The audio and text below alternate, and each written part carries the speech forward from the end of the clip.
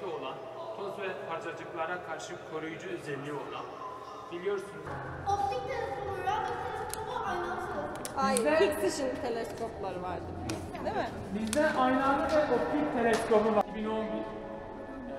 En son Elon Musk'ın uzay istasyonları baktığımız milli uygulamalarda tamamen Türk yaptı. Hiç bunu... Şeyler ne? Hocam bence sağlıklı. Hocam bence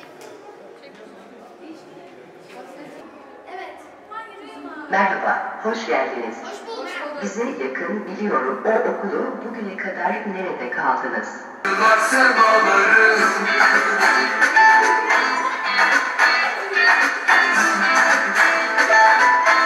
Merhaba, benim adım Yağmur, soyadım Kılıç.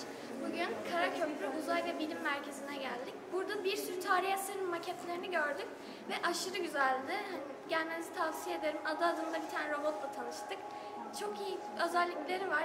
Kesinlikle gelmenizi tavsiye ederim.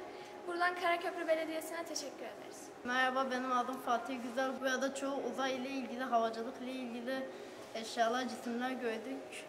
Çok güzel bir yer. Herkesin gelmesini tavsiye ederiz. Ada diye bir tane robotla tanıştık. Çok güzel danslar yapıyor. Tek nefesiyle dansları yapıyor biliyor musun?